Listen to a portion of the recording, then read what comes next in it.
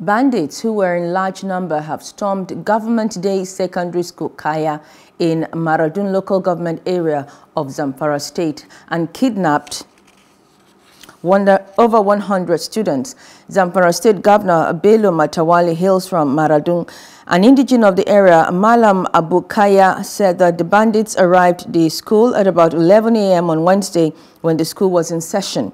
He stressed that although the number of the kidnapped students was yet to be known, the victims will be more than 100.